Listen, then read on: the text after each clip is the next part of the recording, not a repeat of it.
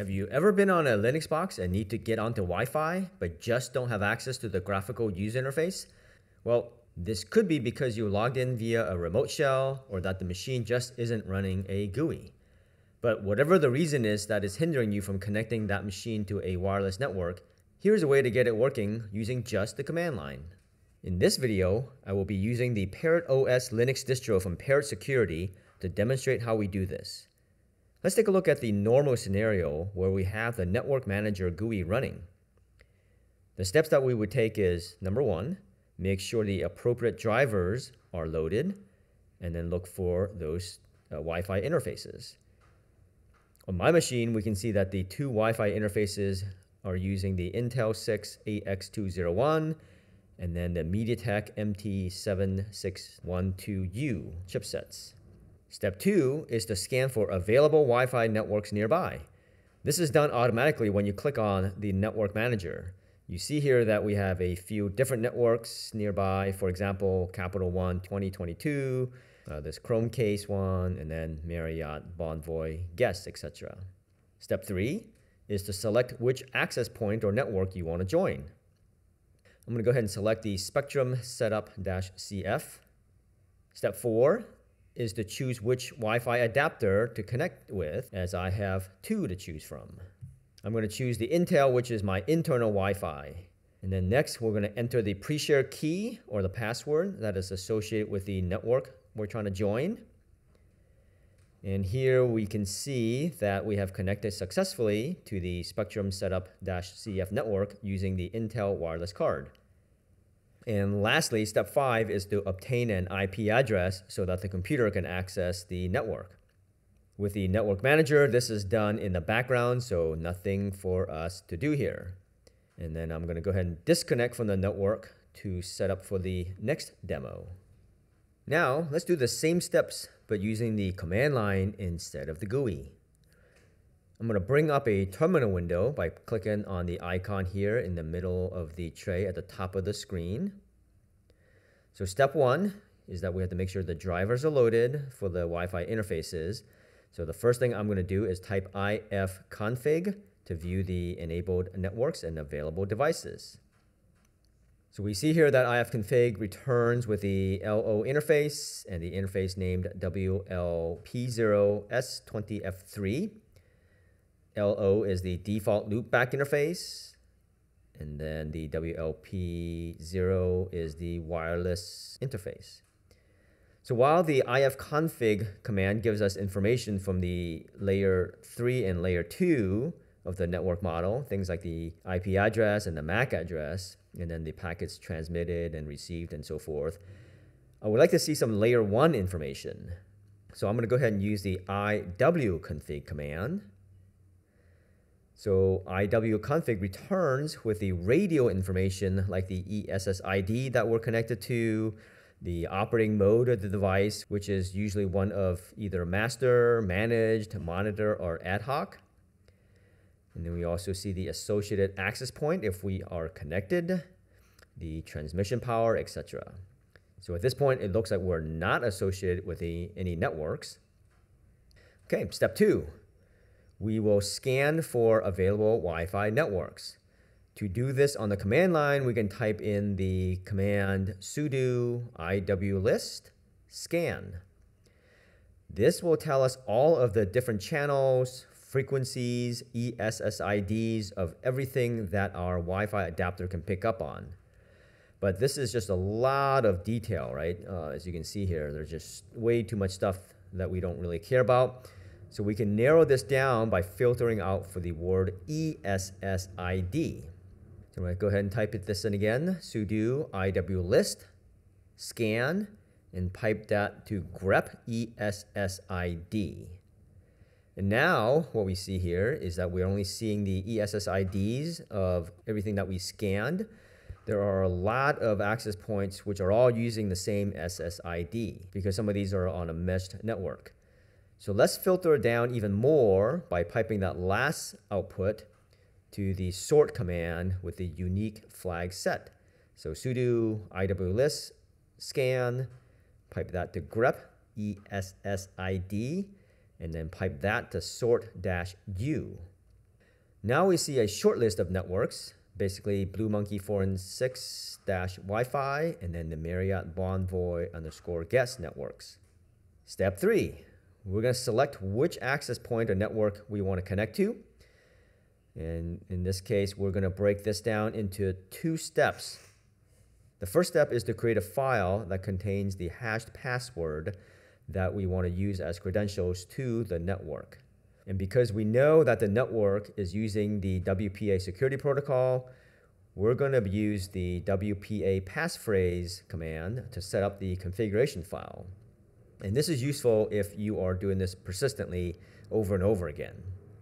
All right, so the command is WPA _ passphrase, Blue Monkey 4 and 6-Wi-Fi, and then secret 123456 is our password to this network of Blue Monkey 4 and 6-Wi-Fi.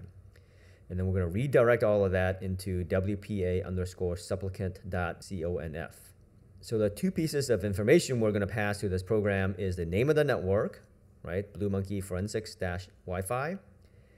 And then the password to that network, which is secret 123456. And when it's done, let's take a look at the contents of the file. We're going to do more of WPA _ supplicant.conf.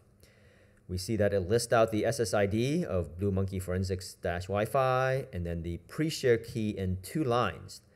The first line is commented out, and it's the plain text of the password. And then the second line is the hashed version of that pre-shared key. So if this file were to be used in a permanent file in the system, it would probably be a good idea to edit the file and delete the line that is the plain text, right, for security purposes, because the program doesn't need it. It's only for humans to kind of sort it out.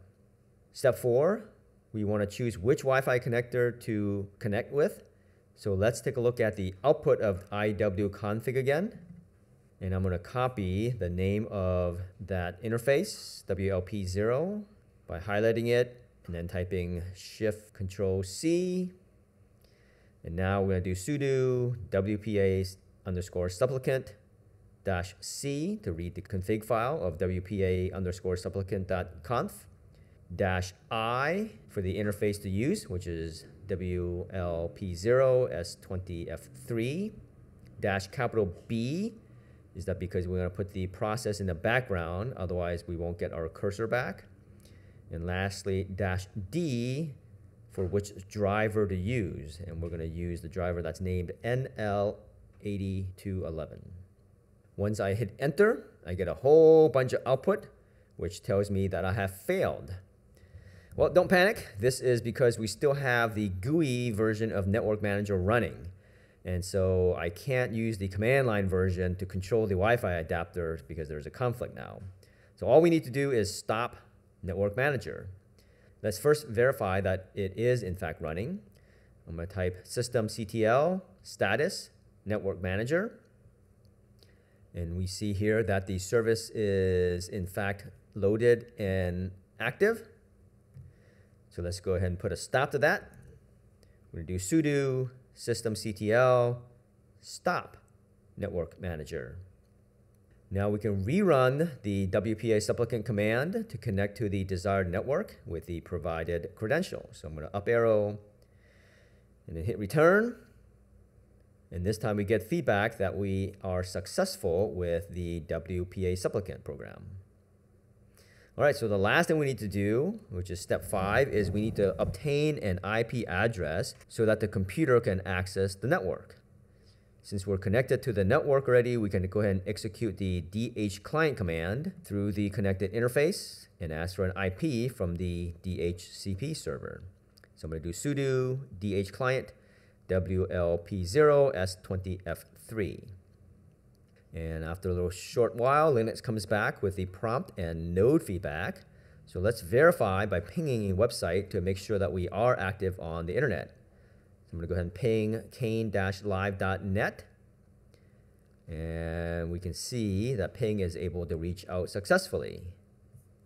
So let's go ahead and check on iwconfig again to see what the radio information looks like now.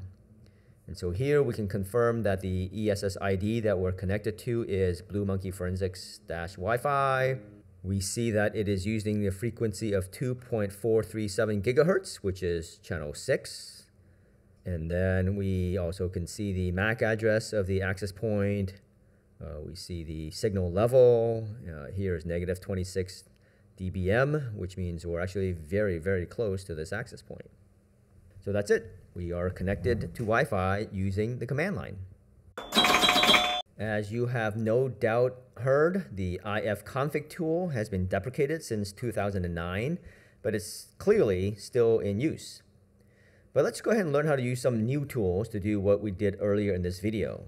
This way, you will still know what to do in case you are on a system that doesn't have the old tools available. So step 1 is to make sure that drivers are loaded for the Wi-Fi interfaces. So instead of using ifconfig to view the enabled networks and available devices, I'm going to use the IP command. So I'm going to go IP and then address. So here we see that IP returns with the loopback interface again, LO.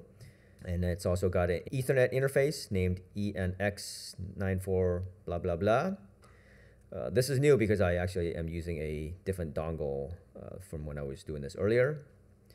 And then we lastly see the wireless interface named WLP0S20F3.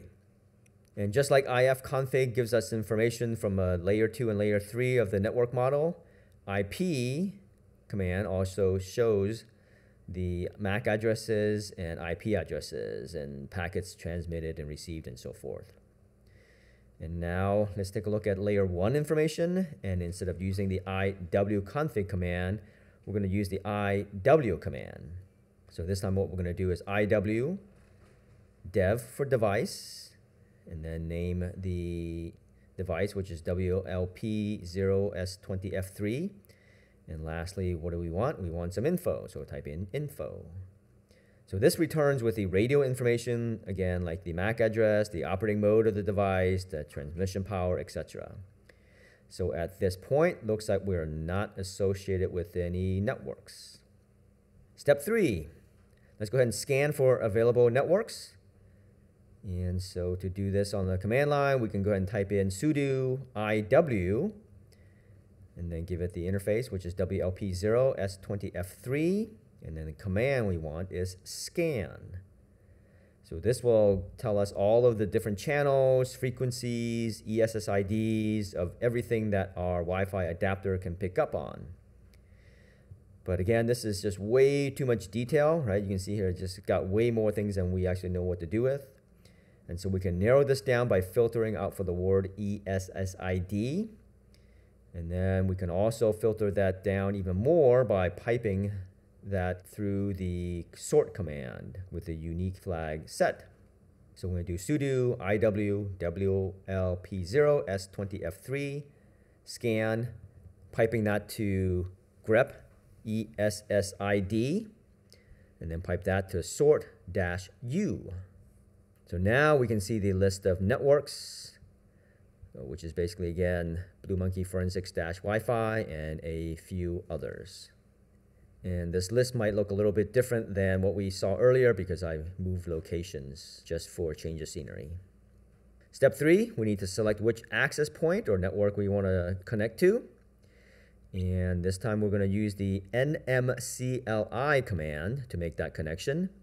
And nmcli is basically a wrapper around WPA supplicant. So, yet another way of doing similar things. So the command is nmcli, NetworkManager command line. And then we're going to specify device is the Wi-Fi device. And then we will tell it we want to connect to the access point called Blue Monkey Forensics-Wi-Fi. And then lastly, we're going to use --ask option because we want the program to ask us for the password. So after I press return, this will prompt us to type in the password, which I will do now.